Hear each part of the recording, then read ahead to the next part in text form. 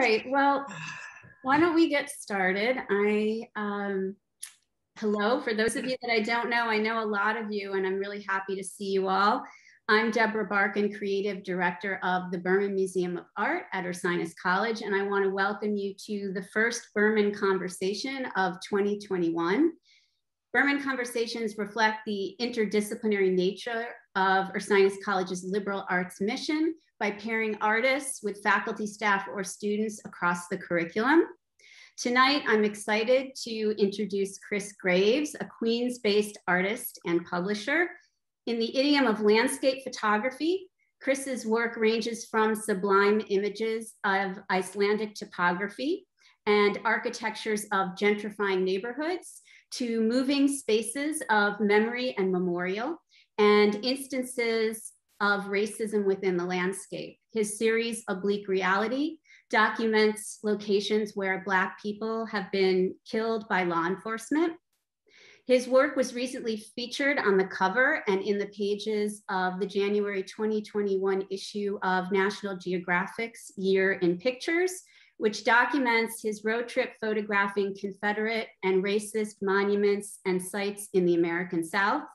His two book publishing imprints, Kris Graves Projects and Monolith, bring works by diverse artists and photographers into the hands of everyday people through limited edition books.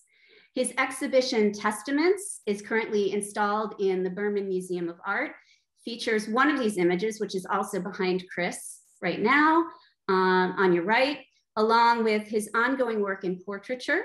Tonight, Kris will be in conversation with Ursinus Professor of Media and Communication Studies, Lynne Edwards, whose research includes representations of race and gender in popular media and issues of cyberbullying and cyber predation. So please join me in welcoming Kris Graves and Lynne Edwards. What's up, y'all?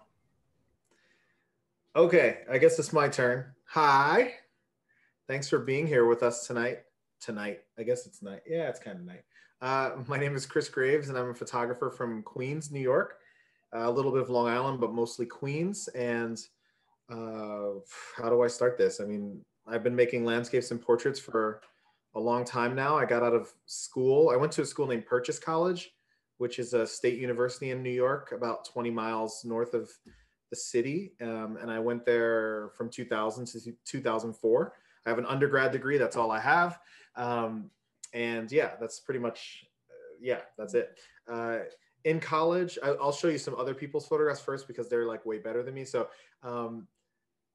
when I first got to college, I realized that I couldn't take a photography class until the second year because that's how they worked it. So I kind of tricked the system by getting into like a photojournalism non-major class early. And I learned about, well, one of the first photographers I learned about was Gordon Parks, whose photograph is here. This photograph is named American Gothic. So this kind of formed my kind of relationship to photography in a very specific manner. Like Gordon Parks is one of the first Black photographers like ever to be recognized. And I love the work. So that was like my first photo book. I mean, now I've published photo books, so it's cool that that was the first one.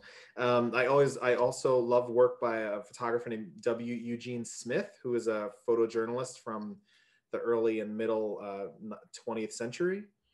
And then later on in college, I started to become really involved with like landscape photography. I had a lot of landscape professors, so I was out photographing with like a 4.5 view camera. I don't know, is this like a lot of photography students here, or is it just like anyone in this? There are some, but Okay. It's a very general group probably. Gotcha, cool. So yeah, I started to get involved with like super boring photographers like George Tice, who actually photographed New Jersey pretty consistently. And I just love this like urban landscape, urban Blythe type work. And kind of the magic of photography by Hiroshi Sugimoto, who this project is named Theaters. And pretty much what he would do is set up a huge camera in the back of the auditorium and let the camera stay open for the full movie to make these photographs. So I thought that was like pretty conceptually cool without being overly conceptual, I guess. It was still like a beautiful image. When I was a senior in college, I think that I went to MoMA for the first time, Museum of Modern Art in New York. And saw this enormous print, or one of these enormous prints by a photographer or artist named Andres Gursky. And I was kind of blown away by the scale of it, and really thought that that was something new to me. I never thought that a photograph could be bigger than a painting. So it was like a different moment. I then started to make large prints and go into debt doing it. When I got to college, my parents paid for college, which was really great. It was a state school. I didn't choose a private school because my parents said I'd have to pay. So I went to the public school instead, and just started to practice. I was hanging around a lot of really awesome photographers in school, and the professors were really great. So I had a good time just practicing lighting and being out taking pictures pretty much all the time, and just working with friends and having fun. College pretty much. And I also realized that early on, because my parents paid for college, I had to pay for like everything else, like food and like everything else a person needs to survive minus college. So I started to do freelance work pretty early on in my career. I mean, I was probably 18 or 19 when I started to make headshots. Actually, so Purchase is a conservatory school. There's a lot of actors, dancers, musicians, and actors, dancers, something else. I forgot. Musicians. Anyway, it doesn't matter. So yeah, so I started to do headshots for people for money. I started to photograph dance performances. You can see it's pretty nasty and dirty because it's all on film, and it's a weird time. It's so different now. I mean, this was only like 20 years ago. It was only 20 years ago, but I was in a dark room making all this stuff happen. I probably was losing money on all these jobs actually, because of having to process film, spend hours printing, and then giving prints to people as the job. Like no digital images at all, just like giving someone 6 8x10-inch prints, and then they give you money. It's like something that never happens anymore. Anyway, I also lived with a director. So he was a playwright pretty much. So I was photographing all of his performances as well. So making little bits of money, just trying to survive in college. When I got out of school, I moved back to Queens and started to photograph the development of this neighborhood named Long Island City, which I now live in. But then I was living about in the next neighborhood up. So I just take a bike ride in Queens for about 4 years straight, photographing the development of this borough. I pretty much wanted to photograph things that of course looked good in photographs, even though they were like kind of mundane and boring, just like the George Tice kind of photographs of what I was learning when I was a freshman. But yeah, I was just getting lucky with scenes, just biking around, making photographs of the neighborhood before things changed. So everything, all of these pictures, all of these works that I made here are different. None of these spaces exist anymore. They're all, none of these scenes exist. And that was pretty much something that I thought would happen, but it happened quicker than I imagined. So I'm glad that I was able to make these photographs when they were there. I mean, that's what I do now. I kind of try to make photographs before things change. And it's a rare occurrence. Everything's changing so much in New York City. Like right now, even now, there's a little clock tower in the middle of this picture in the bottom. There's this is only like 4 years ago. There's a glass tower that's 80 stories, which is pretty much 8 times the size of that building, that wraps around that building now. Plus you can't see it from this view because there's a building right where, anyway, it's kind of crazy how much development has happened in this neighborhood over a short period of time. And I've just been around to photograph it. I still do photograph it. And then when it turns winter, I come inside and make photographs of family and friends. So this was the first kind of portrait series I did years ago named Extended Family, where I was trying to work with this a view camera, which is this kind of 4x5-inch film plate, and you get under a cloth and you have to expose in the dark. And yeah, so I was photographing family and friends, and over the course of like a winter, I think it was 2006, which is now a long time ago. So I made these photographs over that winter, just trying to learn how to light. I mean, I bought these 2 very cheap strobes and wanted to learn how to become a portrait photographer pretty much, while also having all of my family and friends sit for me. So it's great to look back on these portraits now, because I've made about 75 of these portraits over the course of 2 months, and I know all these people still. Some of them have passed away. I mean, the older people in this photographs have passed away, like my grandfather and all that, but it's cool to see like what a friend looks like 15 years ago. It's awesome. So I would say if you're a photographer, or even if you're just, if you're anybody, photograph your friends so you have this kind of remembrance of what they look like in the past. Then in 2007, I started to work for the Guggenheim Museum, which is weird because I just left the Guggenheim today because I went back to do a freelance job in the old place that I worked for 11 years. It's kind of strange, but so I was responsible for photographing the collection at the Guggenheim Museum, which then spread into photographing the wild artists that came through. This guy's name is Maurizio Catalan. He loves bananas. He's the person who put the taped banana at this art fair last year. He also made this golden toilet that he's standing in front of, a solid gold toilet, pretty funny. He also made this Pinocchio that sits upside down in a pool of water on the base of the museum. I was responsible for making portraits of staff, photographing exhibitions as they came through. A lot of pieces of our collection have been in storage for a long time. So I worked with art handlers to try to figure out how things operated, how they'd install it uptown. This is at a studio offsite where the artist stored and where we practice pretty much. And I also photographed a lot of events. This is like, I can't even explain that. But yeah, photographed events. It was a lot of stuff, actually. I photographed parrots and like conservation process work. And sometimes for Subway ads, like this was a Subway advertisement. So I worked for the Guggenheim for 11 years. I was one of the only 2 photographers there. I had a boss who was responsible for photographing the architecture, and I photographed pretty much everything else that came through the museum. This person put $100,000 bills on the wall for a show. So the whole room was just dollar bills, and no one stole any. Amazing. Congratulations for that. While working at the Guggenheim, most of the stuff you'll see is when I'm working at the Guggenheim. I quit in 2018, but most of the stuff you see is on the side of working at the Guggenheim, other stuff that I've done. I wanted to get into publishing. I used to run a gallery in Brooklyn for 2.5 years, which was photography and works on paper. We had a bunch of solo shows, and I realized that selling art to rich people was super boring, and I didn't want to do that. So I wanted to switch over to publishing. So I started with my own 2 books, just because it was easier to get them in people's hands. If somebody wanted it, they could actually afford to buy it instead of never being able to afford to buy an expensive photograph. So my first book was named Permanence, and I won't show you pictures of the inside of the book, but these are some pictures these are pictures from in the book, but not actually the book itself. And this book was pretty much me going around for about 10 years photographing places in the world where I had friends and could sleep on a couch, but also they had to work in the daytime. So I'd just be alone photographing their neighborhoods or their cities while they were at work, pretty much. So it's called Permanence. I made about 64 photographs for this set. I'll show you a few now. And I was able to just go around the world in a way. I didn't go everywhere, but like a lot of Europe, Japan, Hong Kong, and Taos, New Mexico is where this was. Just kind of focusing on the landscape.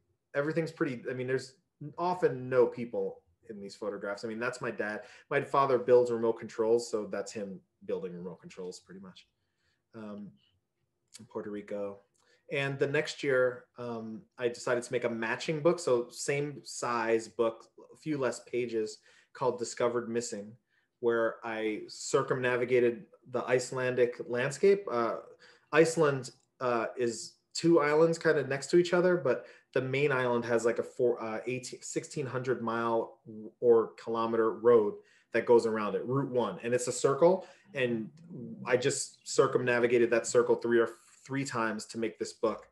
What I wanted to do is make a series of work that was accessible to people. I realized that when people see beautiful, amazing landscapes, it's usually inaccessible places that you're seeing. And I wanted to show that Iceland was a place where you can just rent a cheap car and drive around and stay at very inexpensive Airbnb. I was staying in hostels. Now it's Airbnb game, but hostels are cheap. And I was just staying on bunk beds and photographing all day. So I love this series of work. It was good for, I never seen anything like this. I was not a national park person. I still kind of am not, but at this point, I'd never seen anything like these scenes. So it was really great a really great change for me, seeing the land in this way. And then bringing it back home for people to kind of reflect on was cool. And of course I saw the Northern Lights, which is like, I would do nothing else. I mean, if I made no other photographs, just to see the Northern Lights was kind of enough for me to have gone to Iceland. I mean, it's such a beautiful moment. I remember talking to someone in Iceland, they were like, would you fly around the world to see a rainbow? And I was like, if I never saw a rainbow, probably. I mean, anyway, so that's how Icelanders feel about Northern Lights.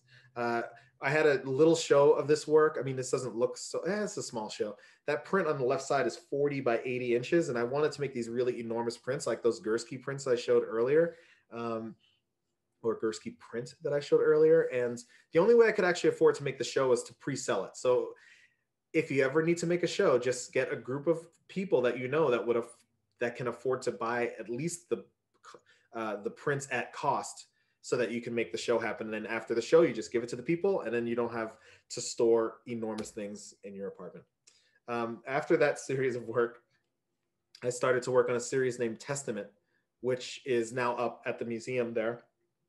And Testament for me was around the same time, I think it was 2014, when we started to see a lot of Black people being kind of murdered on camera by police officers for kind of the first time in history. And I was dealing with that emotionally and figuring out how to photograph Black men as not violent or dangerous. I mean, what I saw in the history of photography was that Black people, or people of color in general, were shown as either like poor, destitute, or super rich athlete, actor, actress, that kind of thing. But there was no middle. There was no middle for like people of color. So I just wanted to photograph the people that I knew, that the people that I was around. And how I did that was I would surround all of these men with color changing LED light bulbs, like kind of what you see in the background of my picture now. There's these color changing bulbs, and I would be the model for them, and they would choose a color combination on me, and then we'd switch places and I'd photograph them with that color combination. So that's how we made these portraits happen. Alongside the portraits themselves, we also did a bunch of video content for this work, talking about like pieces of discrimination that these men have dealt with. And you can see that stuff on my website, actually, or on YouTube if you type my name in.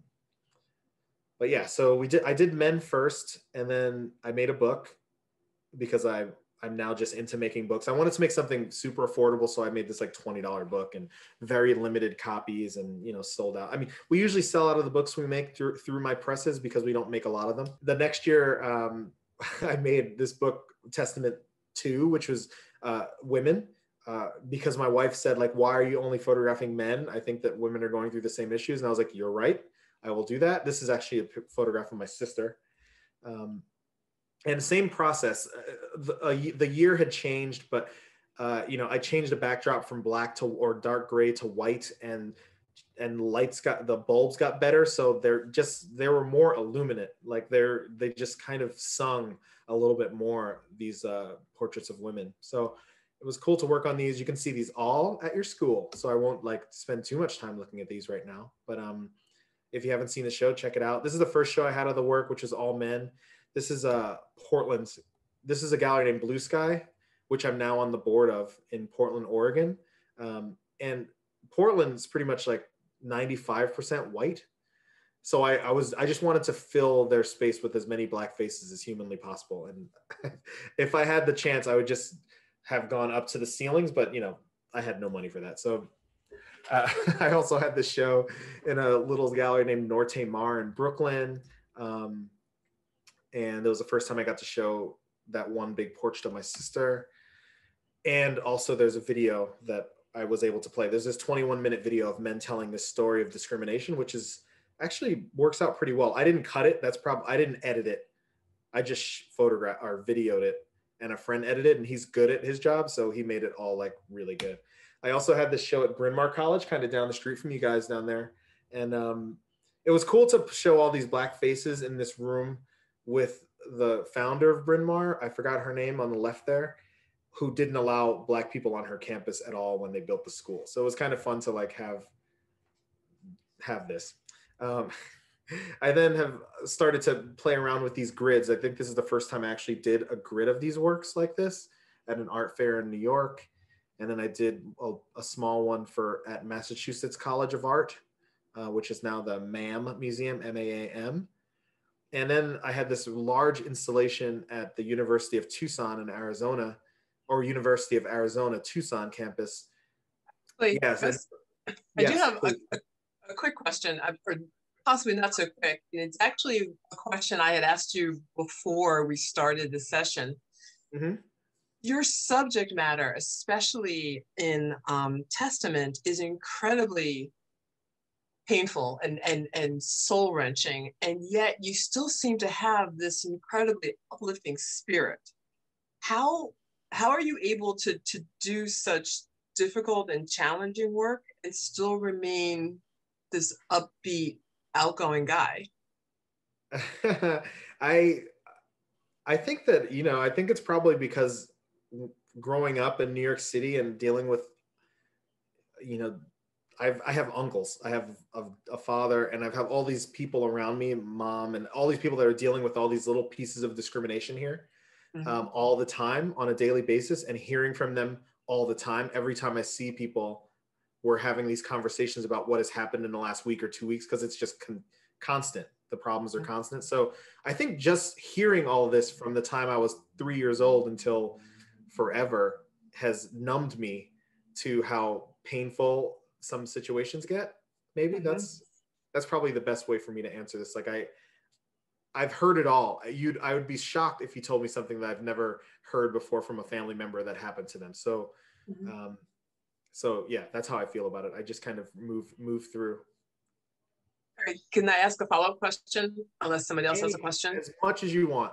Cool. Okay. So one of the other things I shared with you before we started is that your artwork really just like reaches into my heart and breaks it, because like you, like your uncles, I too have dealt with racism, and my family has dealt with it. And I think because of some of the painful things that have happened and that are happening, I tend to avoid art or work that makes me feel the way yours makes me feel. It's as if art hurts. Do you think that is one of the goals of art, to hurt, to heal, to wake people up? Like, how do you see it? Well, I think that it should be. I don't think that it is. I think that there's a lot of artists that do, they don't really focus on the kind of work that's introspective in a way. So for me, I realize that there's like not so much time on this earth for me to figure out like some work that people can actually relate to. And that's why I do this work pretty much. Okay, thank you. So I did this work with Huffington Post last year, where we photographed these more popular or famous people that are also running nonprofit organizations, or they're working to help people as well as their like main jobs. So you may know Shangela. They just had a show on, I think, HBO last year, which is really cool. Danielle Brooks in the bottom right is from Orange is the New Black. So it was really kind of cool to have a moment to speak to these people and have them choose their own colors too. I mean, I think that was like the most fun, to like have some popular famous person in a room for like, I think 10 minutes and have them choose colors over and over again until they were happy. It's kind of interesting. Some people hated it, I think, but most people had a good time with it, at least. And it's definitely the only photo shoot that they'll ever have like that. I don't think anybody else is going to ask them for any opinions or how no other photographer is really giving agency in a way when you're seeing them in magazines. So I thought that it was important for them to like at least have a moment once to have a photo shoot where they could choose something that was going on inside. And I just continue on with these portraits, trying to figure out new ways to make these work. Besides all that stuff, I am a freelance photographer here in New York. I work with a company named the Architectural League, which I now am on the board for too. And I did this job named Bronx Contours, where I went around the Bronx photographing why it was different than every other part of New York City, meaning most of New York City was flattened to make a gridded system in like Queens, Brooklyn, and Manhattan. And the Bronx was not flattened. So they have these kind of wonky streets and staircases that are actual streets, like 177th Street is a staircase. And it has apartment buildings on it, but it's like a staircase. This is actually the top of, I don't know whoever saw the Joker movie, but if you ever see it again, this is the top of that same staircase. So you can like kind of recognize at least those light poles. But yeah, because these jobs didn't, you know, this job paid me like $500, I think. And I wanted to do it in a day because they didn't give me a time limit. They were just like, shoot this job for $500. And I was like, I'll do it in one day, one really gray, beautiful, disgustingly gray day in the Bronx. And I walked pretty much for about 24 miles that one day to make these photographs. So I didn't have to like go back. And my family's from the Bronx, so it was cool. I was randomly walking on random streets and would pass, oh yeah, this is my grandma's house. I did not know that I was here, but now I know how it connects to everything else. So if you ask me a question about the Bronx, I know the answer. I know where you can see chickens running in the middle of streets next to train stations. It's like crazy. Anyhow, I do a lot of freelance work for a company named CubeSmart. If you ever see these, I get to photograph them, but I also have to like manipulate them, right? Because they're blues and you can't get blue and red to be the same every time. So I work with someone that makes them all the same colors. I also got hired to photograph every police precinct in New York City. That was a fun one. I think it took them 2 years to find a piece of paper from the police department so that I would feel safe enough to actually put a humongous tripod in front of 77 police precincts in New York City to photograph. But yeah, it worked out. I did this. I was working when I was still had a day job then. So every weekend of a month and a half, I went out and made photographs all day of these police precincts. And then of course went back to work on the weekdays. I make my own books, and this started as a job for Vanity Fair, and I called it Oblique Reality. This is 8 locations where Black people were killed by police officers across America. And what I want to do again is take it back to that George Tice moment where we're seeing a very mundane landscape and like, what is this landscape? What does it mean? You know, someone was murdered here. Michael Brown was murdered here. And I wanted to show you that these scenes exist everywhere. I mean, this doesn't have to be a dangerous location. These aren't dangerous places. These are just places. And these things are happening everywhere. Is why I made these photographs the way that I made them. This is in Staten Island where Eric Garner was choked. There's always a memorial. Like you can see this little memorial here. There's always a memorial. South Carolina did not have a memorial. That was on private property. But yeah, so I made 8 of these and made them into this oversized book. They're too far for me to grab right now, but they open up to being a 20 by 24 inch print. And that's what I was going for with this series. Baltimore. This is in Ohio where, oh my gosh, what's his name? So many names. I mean, it's weird. I mean, I didn't think I'd be doing all this work like this in my life, but it seemed like somebody had to. This is at a school named, what was this school called? Petty School. The Petty School outside of Princeton. Very opulent high school, a boarding school. I'm actually sure if it's a boarding school. In New Jersey, where I got to have this show. This is the first time I showed both works, the portraits as well as the landscapes. And what I wanted to do with the landscapes at night is not light them. So the portraits stay very bright as the landscapes are very low to the ground and unlit, so that you'd have to confront both of these realities. I also worked for an organization named the Equal Justice Initiative, which runs out of Montgomery, Alabama. And they were working on a project named Lynching in America. They sent me to Ellisville, Mississippi to photograph this tree where a man was lynched in 1919, one of over 4,500, I think, official lynchings that occurred in the South during the Jim Crow era. And I went there to photograph the location where this happened. And then I flew out to Los Angeles to photograph his descendants. The woman on the right, her name is Mamie Kirkland. When I photographed her 4 or 5 years ago now, she was 108. She died last year. But I mean, she was awesome. She was walking around talking to me like she was there. She was cool. And we had a good time and we made some good photographs of her. And it was a really cool moment for me because I'd never met an 108-year-old before, for sure. I mean, and to have someone just walk up to you and just start having a conversation about the past was pretty amazing.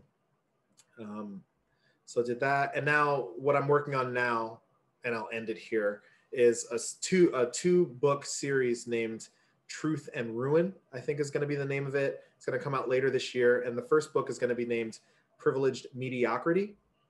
And it's going to deal with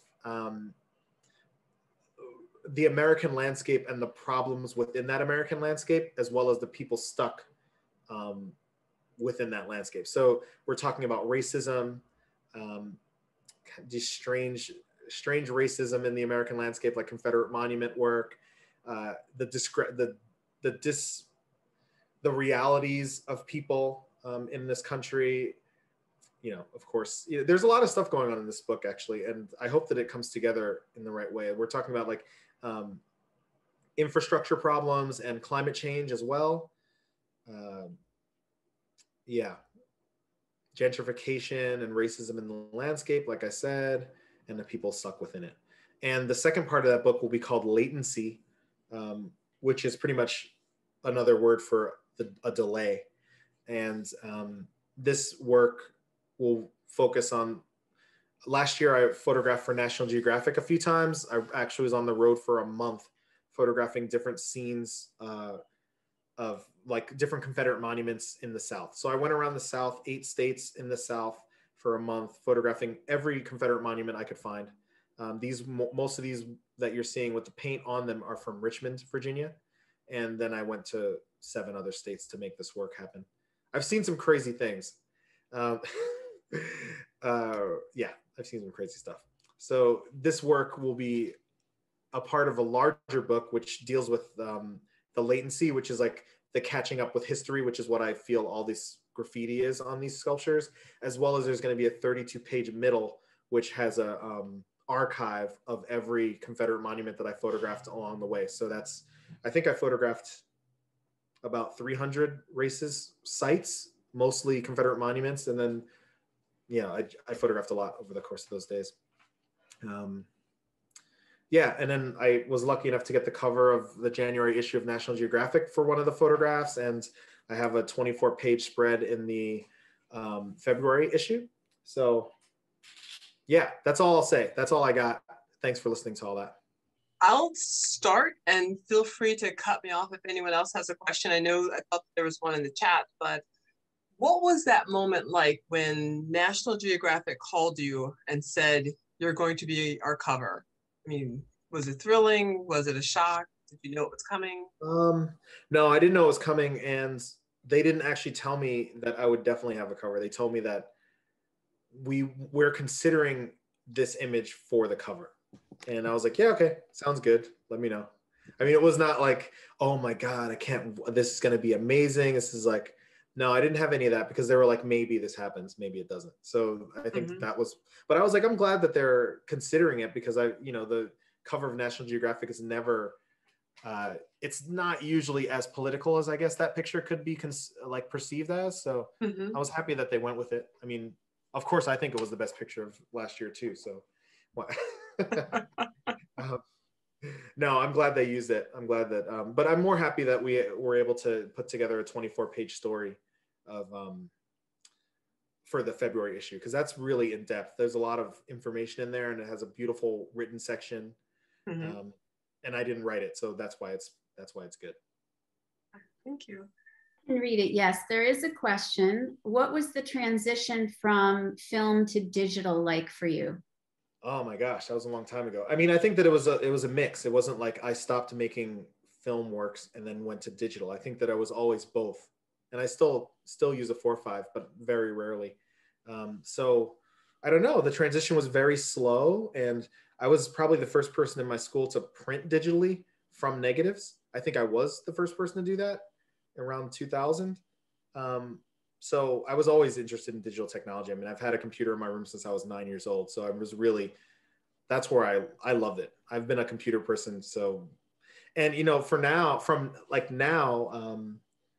I would say that digital is not surpassed. It's different. They're all like, it's all art, but digital cameras are amazing. I mean, you can photograph handheld at night and see stars sharply.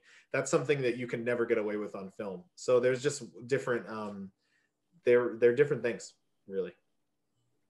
But I would say, like, you know, just shoot. It doesn't matter if you're shooting film or digital. That doesn't matter at all. That's not the point. I mean, that's not my point.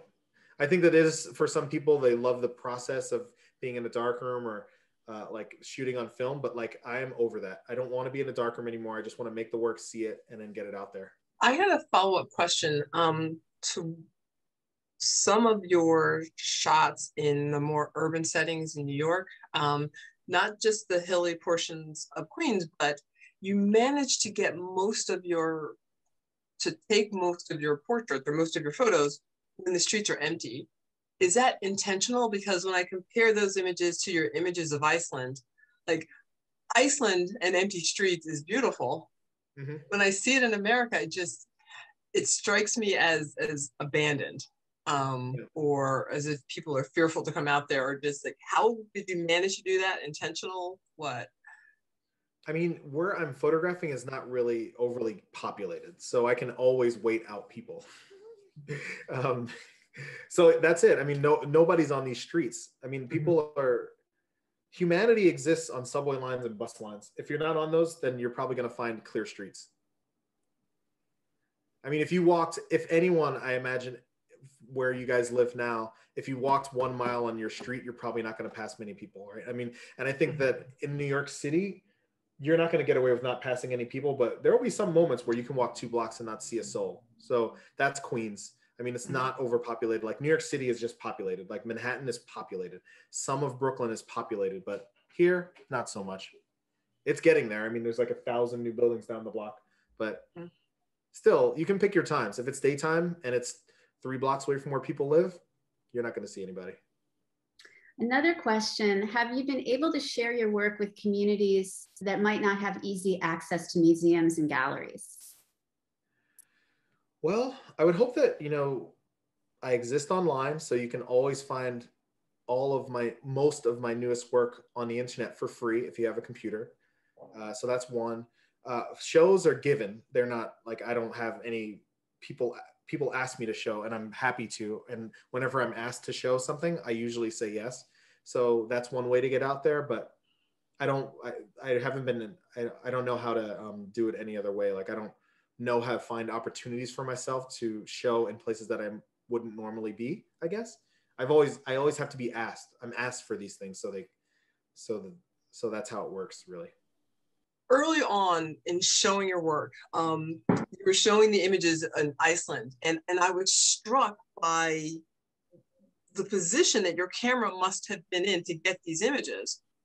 Were you using drones? Were you standing on mountains? How did you do this? All of that Iceland work was within a half mile of the car. And it was never up a mountain. Not really. I mean, none of the work you saw was up a mountain. Mm-hmm. But yeah, so everything's pretty easy. I mean, my parents, an 80-year-old, anyone could walk to the scenes that I was at from their car. So I did that on purpose. Because I definitely have gone on like a 14-mile hike in Glacier National Park, and that's still a totally different experience versus just being on the road in Iceland. I mean, every 20 minutes in Iceland, the landscape changes. I suggest everyone see it at least once. I mean, 20 minutes out of the city, you're seeing like a glacier. 20 minutes after that, you're seeing the continental shift. 20 minutes after that, you're seeing the biggest waterfall you've ever seen. And then after that, you're seeing a volcano crater. And then 20 minutes after that, you're seeing a waterfall you can walk under. And then one you can walk over. And then you're seeing ice on the beach coming down from glaciers. I mean, this is all within 2 hours. It's a crazy place. So, but it's all kind of accessible, which makes it really great. Yeah. Do you remember what time of day you visited the Northern Lights to be able to get like such a clear photo? Because I think it's not always as visible, right? Yeah, you have to be lucky. You have to be really lucky. I think the best time, I've gone to Iceland 2 times in March and 1 time in November. In November, I didn't see the 2 times in November, 2 times in March. The 2 Novembers, not much Northern Light activity. the two marches have been really big on Northern Lights. I think that there's an aurora forecast.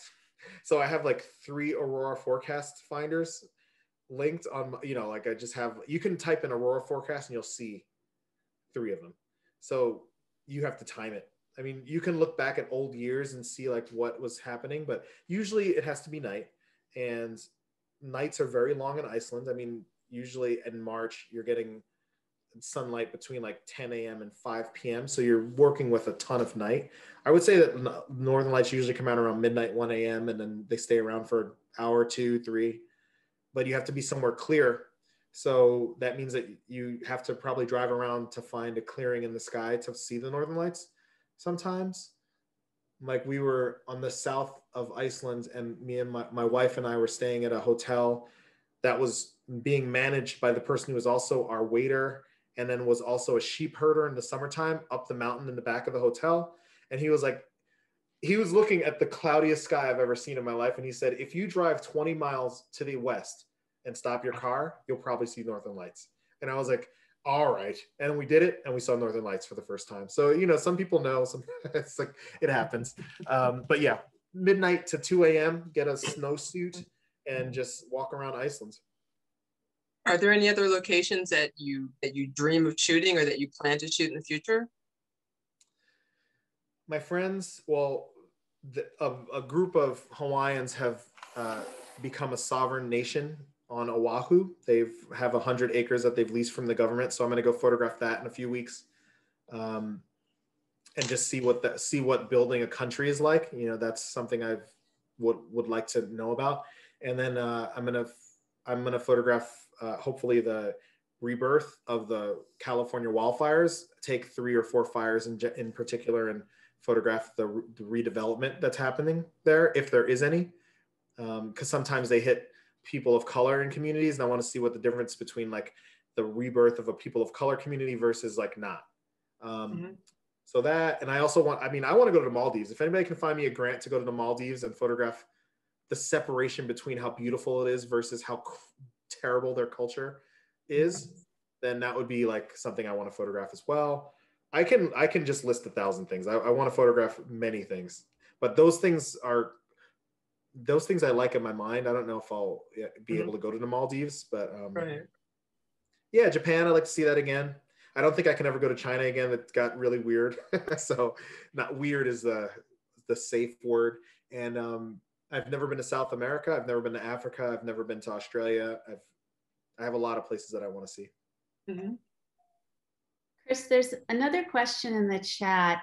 I noticed the General Lee Monument in Richmond, where I used to live. This must have been an incredible controversy in Virginia. Can you comment on that? Yeah, it's still up. So it definitely is a controversy. Every other Confederate monument besides one named A.P. Hill, which is also a gravesite, which they're having a problem with. Actually, let me talk about this A.P. Hill guy. A.P. Hill, he's outside of, he's in Richmond also. He's buried standing up inside of a circle street. Like there's a street circle and he's in the middle, this big thing, obelisk, and he is buried standing up inside of it. And they don't know how to move that. Anyway, but besides that, all of the other monuments in Richmond have either been torn down by angry mobs, or not even angry mobs, just mobs of people, or taken down by the city. General Lee's is pretty big. There's a controversy in it about it being taken down because it's still owned privately or something. I don't know how that works, but yeah, it's tumultuous down there, and I'd love to see it gone. I hope that it goes sooner than later, but I doubt that it will because it's the South. Can you talk about your process of biking and photographing is another question.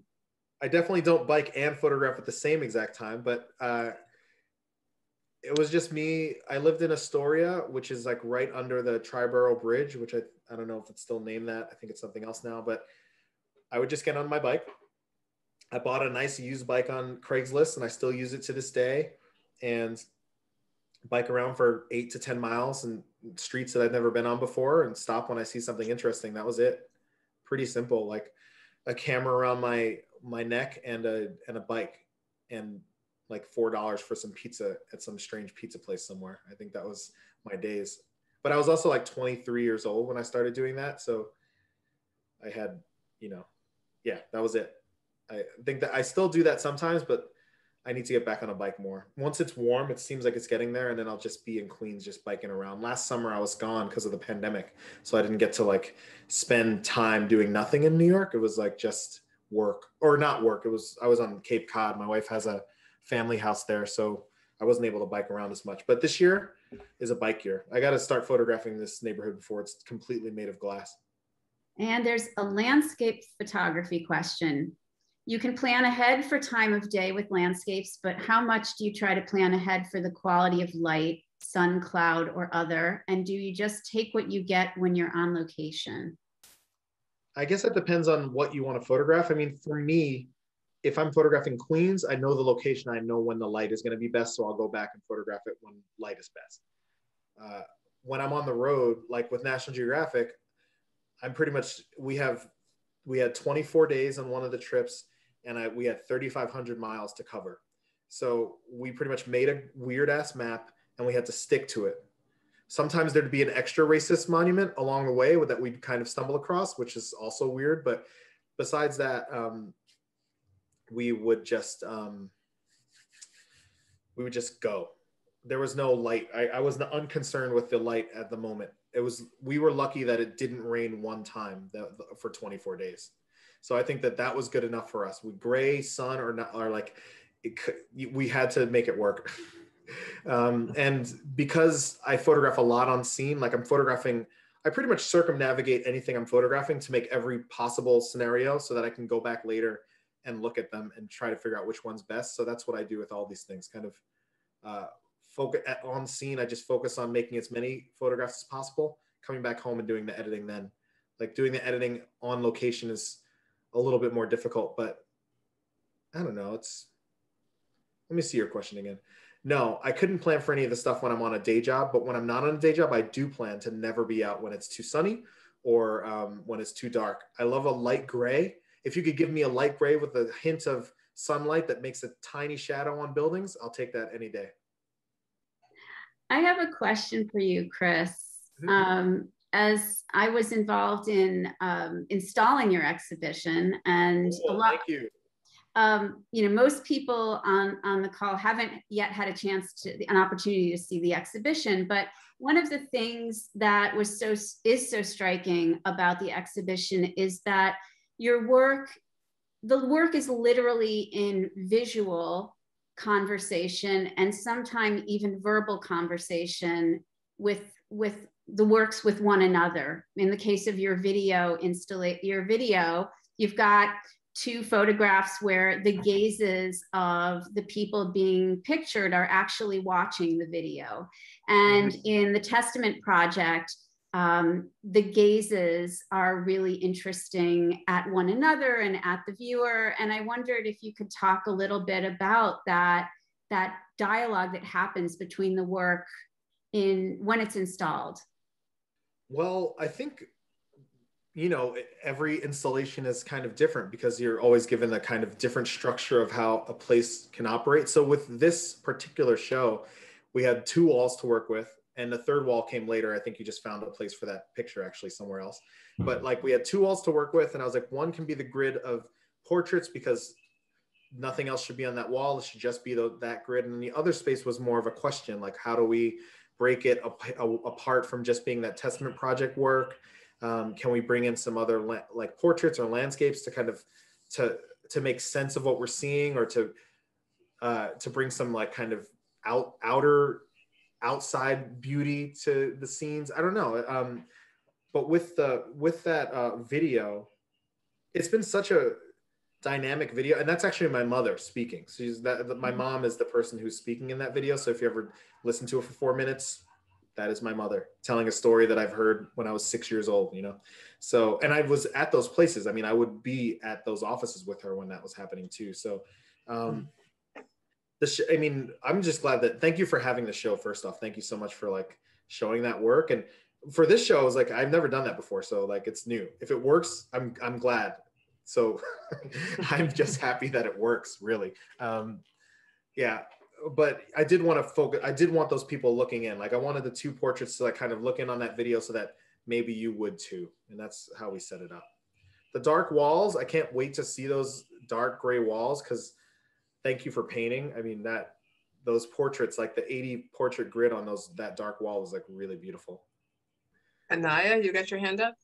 Oh yeah, I was also gonna ask, what photos do you think have a stronger emotional response for you? Like looking at the racist monument to like the photos that you took in Mississippi, as opposed to like the empty landscapes of New York or like the Northern Lights. I don't know. They all like generate a pretty like very different emotional responses for me. So I was wondering from your point of view as the photographer, what that meant for you. Yeah. I think they all mean something different when they're being made. I mean, when I see a picture for the first time, or like am newly dealing with an issue, it feels different. It's like, oh my God, I think that this actually works. I think that people will respond to this, or at least be able to see where I'm coming from.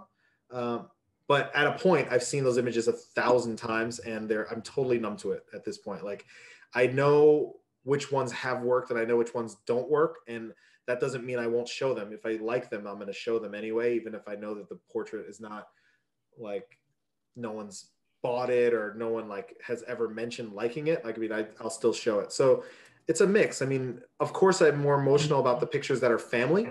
That's like, that happens. I mean, there's if you see that wall at the gallery, there's multiple same people, right? Like, so you'll see people in different colors. There's like, all of that wall is like multiple. So there's never just one of a person, kind of. So, I have cousins that came up from Virginia to get photographed, or people that I hadn't seen in 10 years from college, or cousins that I haven't seen in 15 years. And like, those people are involved too. So I guess it all just comes together, and I'm just happy that I got to like see those people and make the work with them and collaborate with them in a way that was more than just me making photographs of them. They really did have, without them being a part of making the photograph, it would never have happened. So for me, like, that stuff is really cool, like the portrait stuff and landscapes. I just get happy by seeing that stuff. I mean, when you're in the scenes, it's a little emotional, I guess, because you're trying not to get into trouble. I mean, I was in a lot of places where I had an assistant who was driving, who would keep the car running. So like, because he was like, okay, this is not the best place. You can go out and photograph. I'll watch you. And then if anything happens, run to the car, like that kind of stuff. So that happens. But at a point, you just become numb to it. I mean, and we got stopped by a cop in West Virginia. I didn't get stopped by a cop. My friend got stopped by a cop because he was photographing a backyard in West Virginia. And this cop was like, that's my family's backyard. What are you doing? I was like, oh, we're going to jail, man. And we didn't go to jail because we played it smart and showed them press passes. And it was weird. That was a weird moment. I kind of forgot that happened until just now. Yeah, so stuff like that happens too. So it's all over the place. But again, like, I always hope for the best, and so far so good. I mean, at some point maybe not, but right now it seems okay. I love making them, and I'm glad that people like them. But hopefully I can affect some sort of positive change with the work. That's all I can hope for. And I think that tonight you've affected all of us here, and that your work will continue to affect us moving forward. And as with the pandemic, we are beginning slowly to ease up on restrictions, and more people will be able to access the exhibition. At the moment right now, Ursinus students can make appointments on break days to come see the exhibition, and that's going to slowly change as we move forward. So I think that, the opportunity for you to affect all of us here is ongoing. Awesome. I'd like to thank all of you for joining us. Thank you, Kris, so much. Thank you, Lynne. We have 2 upcoming events in April that I just want to quickly mention. On April 8th, we're having a special collaboration with the James Michener Art Museum.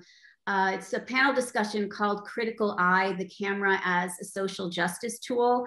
And this is a panel discussion with Ursinus Emeritus Professor of Photography, Donald Camp, and artists Ed Eckstein and Ada Trillo. And this will be moderated by the Michener curator, Laura Turner Igo, and Rob Varney, who's a 2020 graduate of Ursinus. in studio art. And then on April 21st, a Berman conversation featuring artist Shannon Colas, whose multimedia exhibition Strata is currently installed in the museum. She will be in conversation with Ursinus student Kristen Cooney, who co-curated Strata along with Justin Mitchell and Katie Sanfield as part of the Museum Studies Curatorial Practices Seminar. So please stay tuned for those events. Again, thank you, Kris. Thank you, Lynn, and thank you everyone who took time out of their schedules to come and be with us tonight. Yeah, thanks, y'all. Yay! Thank you. Take care, everyone. Bye.